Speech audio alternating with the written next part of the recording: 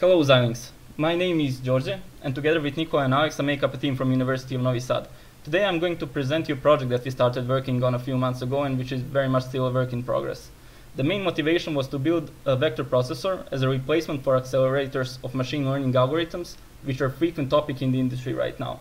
System is made up from a scalar core, vector coprocessor, and caching and buffering system which access DDR through the XCFull interface, which we can see here.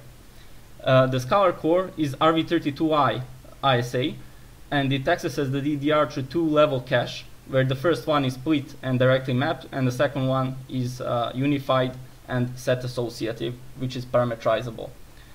The vector core has scheduler and vector control unit, which resolve the hazards between the instructions and issue the instructions to vector lanes. The number of vector lanes is parameterizable, so you can have as much vector lanes as you want, and it's limited only by the resources on chip. And besides the parallelization that you get from vector lanes, each vector lane has 4 instruction chaining, which means that total parallelization is number of vector lanes times 4. Vectors are stored in vector register file, which works on double the clock speed of the rest of the system to enable the amount of memory throughput that we need. We are currently using UVM to functionally verify the core, and we are still in phase of optimizing frequency, so for now it works on 80 to 90 MHz.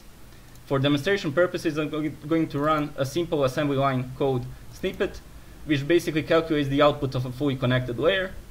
I'm going to open the serial terminal and run the code and hope for the best.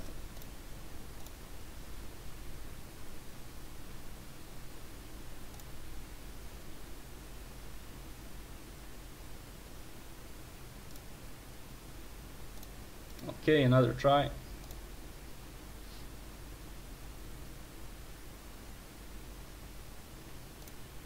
Yeah. And here we have it.